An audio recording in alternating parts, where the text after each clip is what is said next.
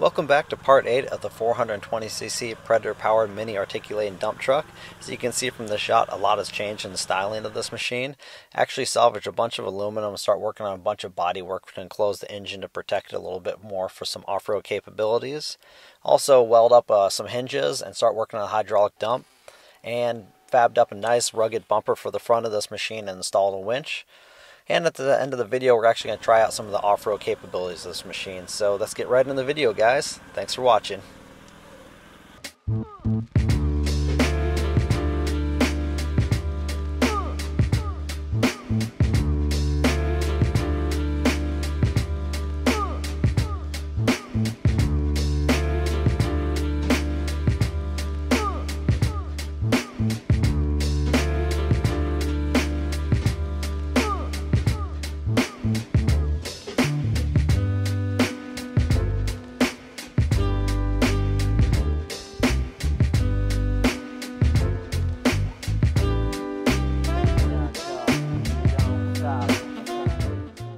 One interesting thing I would like to note about all this salvaged aluminum here is in its previous life before it turned into a hood, it was actually used as a snowboard molds for snowboard manufacturing.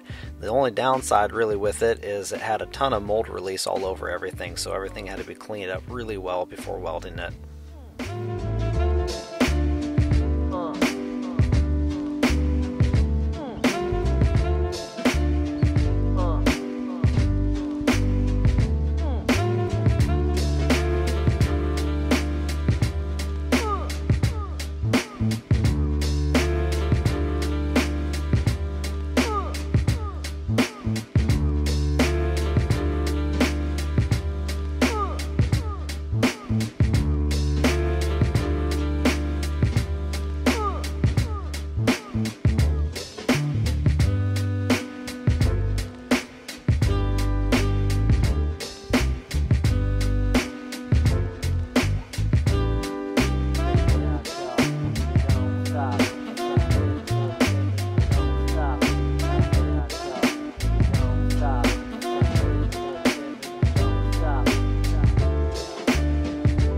Alright you guys, got that curved piece of aluminum in here. Had to do some bending with the vise. As you know, I'm working with some crude caveman stuff here, but did the best with what I got and actually turned out pretty good. I'm going to tack weld it and get onto the other side here.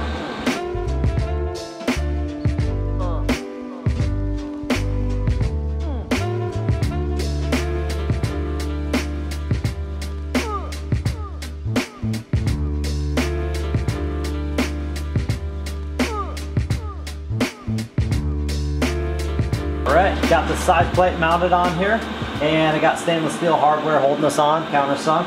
So keep in mind, this top plate and this side plate are all going to be fixed. I think this is going to be something that's going to be mounted to the cab down the road when I get the cab built on here.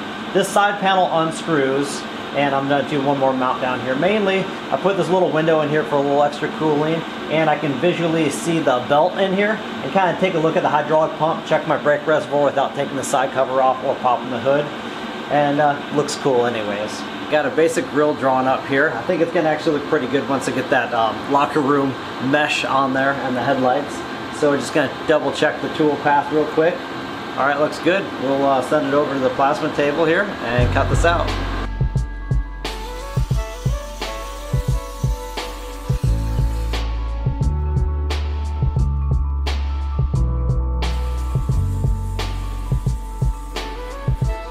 Originally it was going to come off the front of the frame and come up straight up and only have about a 1/2 inch little eyebrow of the top of the hood hanging over it. But I didn't like the look, it just looked a little too crude. But next we're going to work on some aluminum hinge brackets down here, so I'm going to cut these on the lathe next.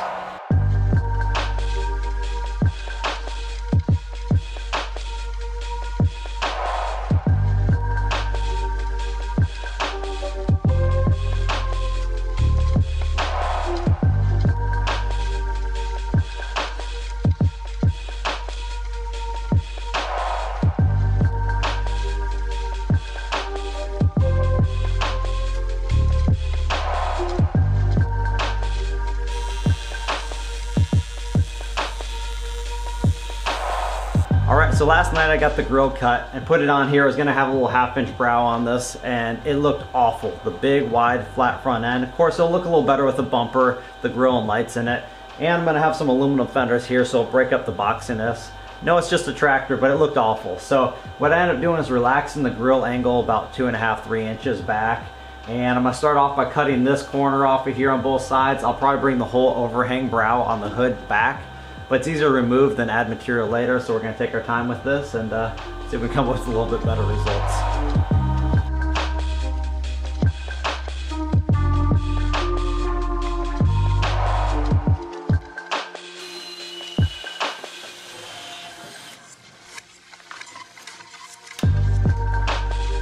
All right, so I'm gonna take this thing out for a little drive around, just kind of change up the video a little bit, and plus I've been having a lot of fun cruising this thing around, see what it'll drive over. So next few minutes, just gonna be cruising this thing over rocks and logs and off-roading with it.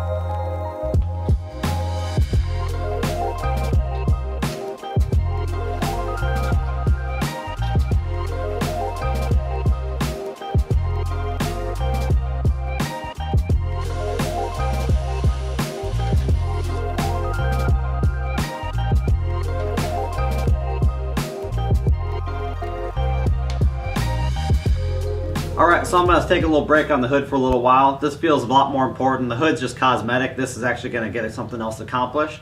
I actually went to a fabrication shop yesterday and bought some offcuts from their scrap pile. And this is going to be pretty good stuff for working on the whole framework for the dump bed here. So next we're going to go over to the CNC and cut out some hanger brackets for the back hinges. Let's go do that next.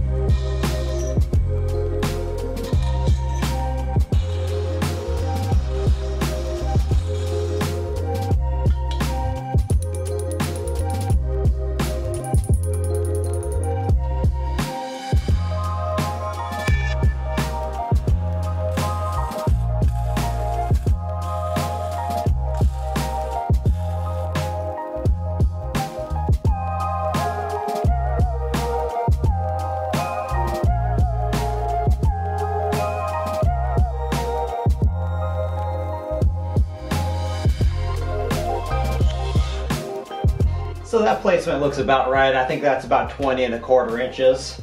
Should work pretty good.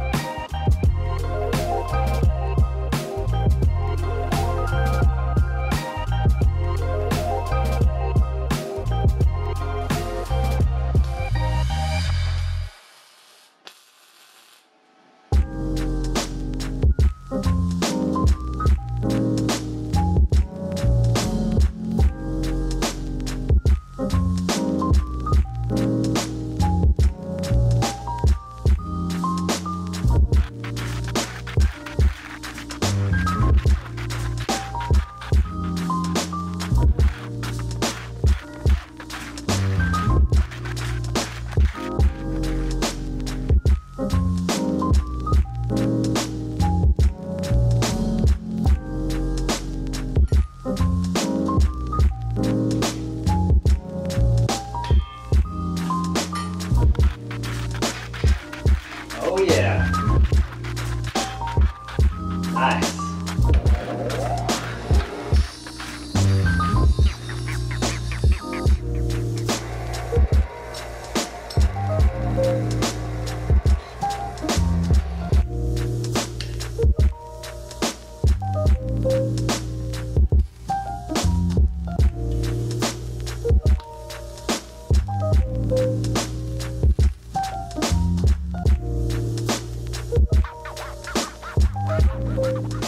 Well, alright guys, as much as I really want to finish off this dump bed in this video, I'm actually waiting on a hydraulic cylinder.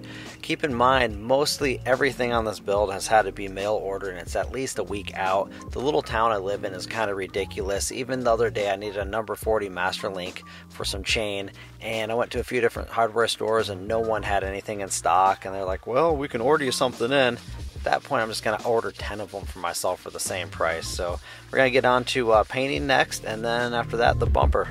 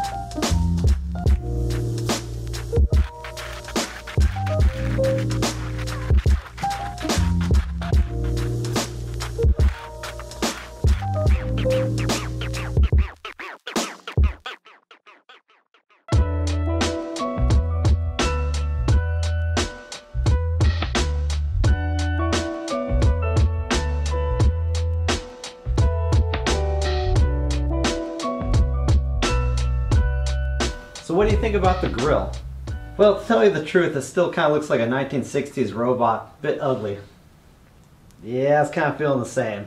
Got any ideas? Yeah, what I was thinking was, though, possibly we could put a bumper up front and maybe mount a winch to it. That might help it out. Let's give it a try.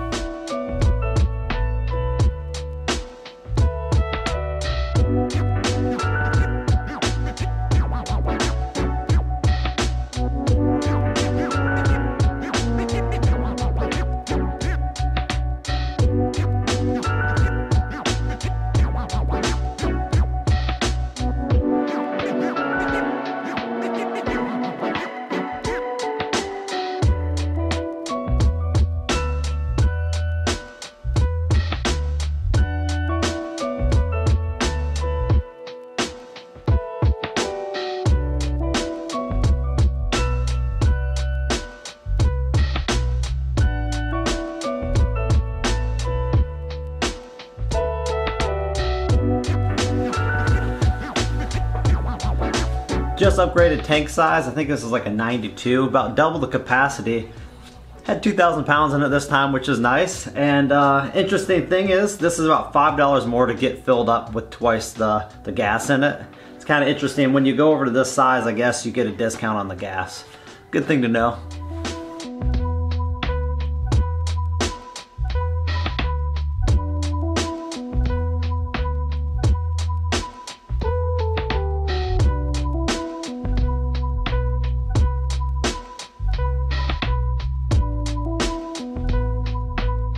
There you go. Got that thing fully welded out. It's definitely not going to win any beauty awards. It's just function over fashion anyways. That's what this whole machine's all about. One thing to note, if you're going to weld something like this and you want to entirely cap it in, what you're going to want to do is you're going to want to go through and drill a small hole on the bottom side of it somewhere. So when you're finishing off your last weld, the gas is expanding inside the tube, doesn't bubble out and cause problems in your weld. And you can always go back through and spot weld that little hole in later. I actually drilled 2 holes in the bottom side, 1 on each side, mainly because if any water ever got into here, I wanted to be able to drain out. I don't want to come out to it in the middle of winter and see the bumper all expanded or torn apart from freezing. Alright, so the next thing we're going to do is mount these up on the side here, drill and tap them, and weld them onto the bumper. Let's get going. So you can get indexing center punches that pretty much have a bunch of different diameters, so you can get the hole alignment center punched perfectly. I don't have one of those kits. It's something I need to add to my list. But I just took a drill bit that matches the same size hole here. I'm just going to go through and dimple it slightly so I can start drilling and tapping.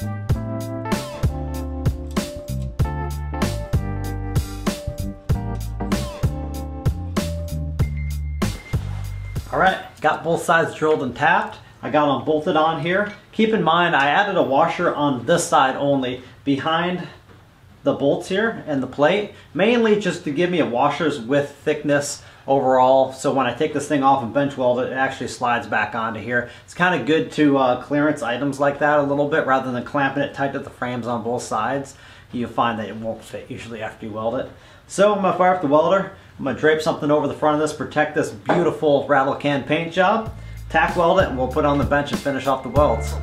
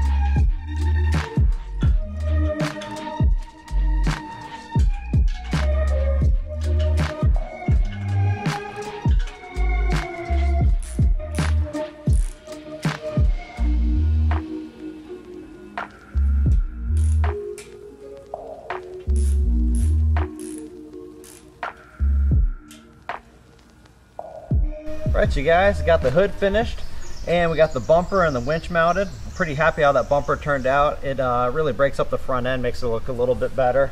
We got the dump bed partially done. The reason I didn't put the salvage aluminum on it was because I'm still waiting on a hydraulic cylinder for it, and that's going to be coming in next week, and it would have been a lot easier for me to mount that without the aluminum skin on the dump bed. So next part of this video here, we're just going to finish it up by driving this thing off-road a little bit and try out that winch.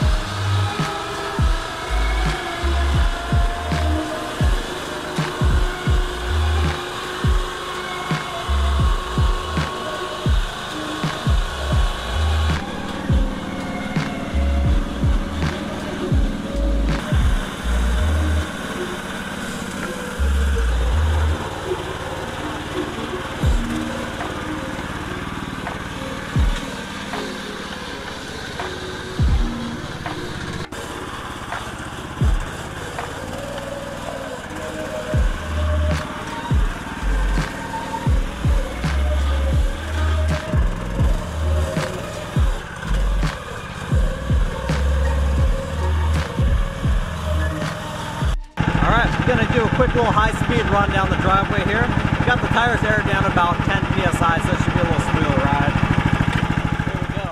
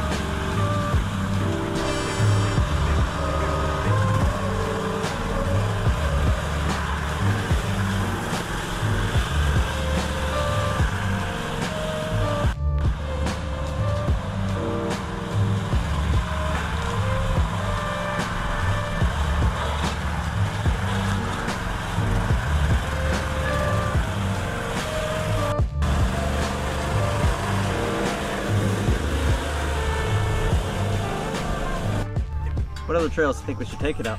We could do that one that I cleared out last spring. It might be kind of grown over. The dirt bike trail? Yeah, it might suck if you get stuck. Guess I got the winch. That's right. All right.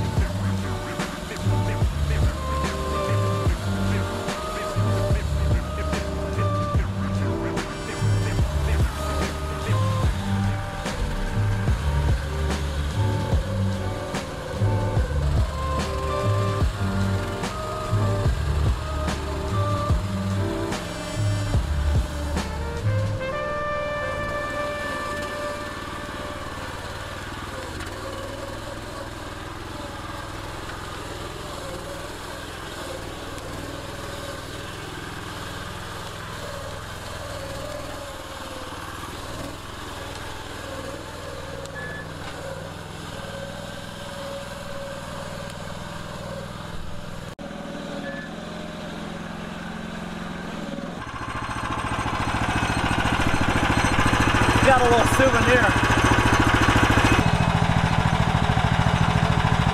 Alright, gonna do a quick little example of how this thing does traction wise with my little Suzuki Sidekick. I got it in 4 low, and I got some brand new Mudstar tires on here. And we're gonna go up this steep incline here. It's really mucky, and I doubt it's gonna make it in 4 low. We're gonna run this thing up, and I'm positive it's gonna make it.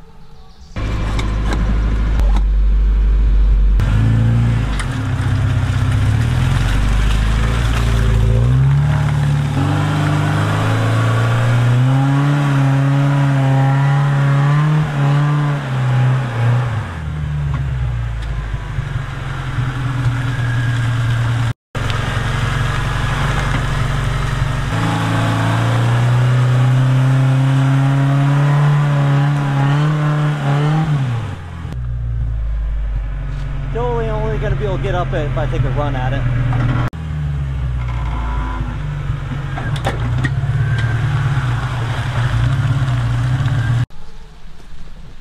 Well, gonna go on the wall of shame here. Couldn't make up the hill. I'm pretty confident this thing's gonna charge right up it.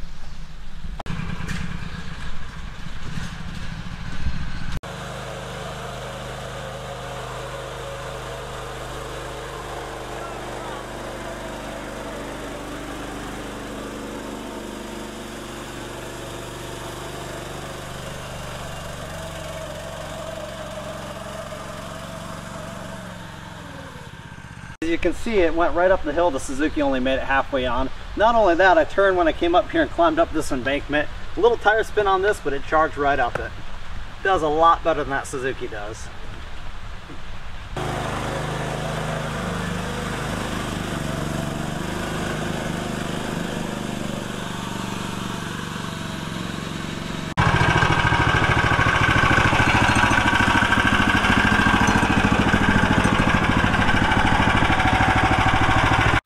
Well, video's getting kind of long, so it's kind of nice to wrap it up. Never got an opportunity to run the winch. Never got this thing stuck. It pretty much drove everywhere I wanted to go. So next episode, we will for sure break out the winch. We'll try to go up some steeper inclines, get this thing stuck.